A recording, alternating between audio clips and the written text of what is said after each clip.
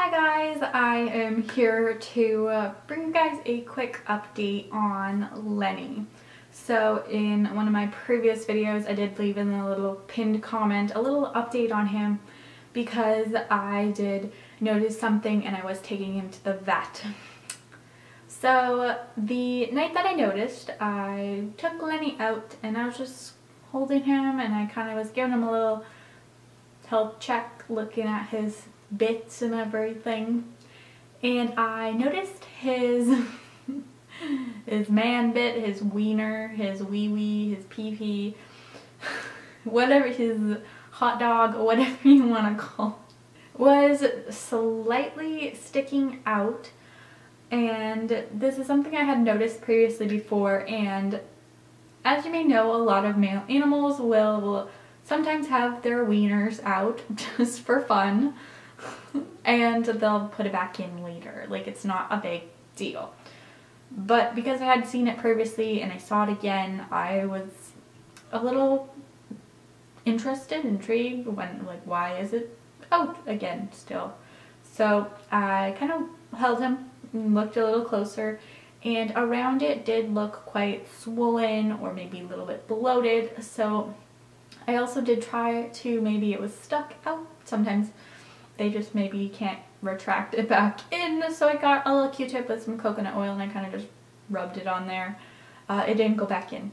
So I was like, let's email the vet and ask about it. So they said that they could fit me in the next day between the vet's surgeries, and I really like this vet. She's a really great exotic vet, especially with hamsters. She seems to be really educated with them. So I felt really comfortable bringing him to them. So I dropped him off and I wasn't sure what was going to happen, whether or not we're going to do x-rays or urine sample or anything like that. She did take a look at Lenny and she called me back, and she did say she noticed that his reproductive system looks underdeveloped. She said, like, she popped out one of his testicles, which, if you didn't know, hamsters can tuck their testicles and then you can manually like pop them out to see them. And she did she looked at one and she thought that it actually didn't look, it looked quite small. If you know, male Syrians have quite large testicles, so she thought his was just on the smaller side. She tried to look for the other one and couldn't, like, it was just either really small or couldn't find it or something like that. So she did say she felt that he was underdeveloped that way. So that could possibly be the issue. She felt around, she didn't feel anything like kidney stones or like any lumps or anything like a tumor. So that's obviously good. She wasn't exactly sure what it could be, like why it's like that. So she did prescribe us some antibiotics. We are going to do that for a week. I also got some bend back probiotics for Lenny as well.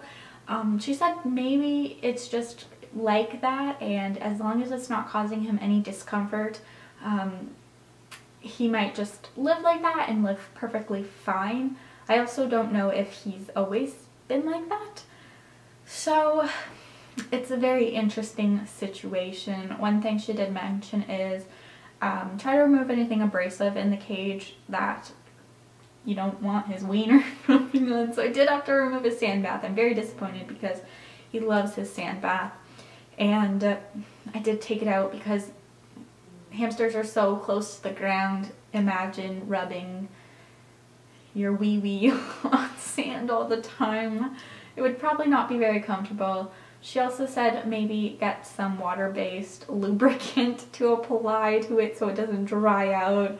This feels like such a weird video. I'm literally talking about a hamster's wiener. But yeah, other than that, Lenny is doing good. He takes his medicine like a pro. He does get it twice a day, once at 9 in the morning and then once at 9 p.m. And then he gets the probiotic once a day.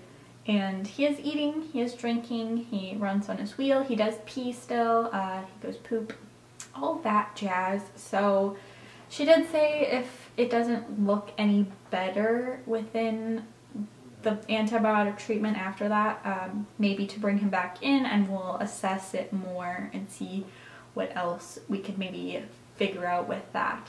So I kind of just wanted to give you guys that update because I think a lot of people didn't know about it, but that's what's going on with little Lenny and his wiener, and I just had to talk about that and let you guys know that he's not dying.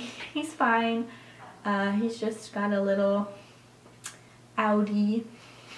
So that's it for this video. I'll see you guys in my next one, and hopefully Lenny feels better. So yeah guys, thank you for watching. Bye!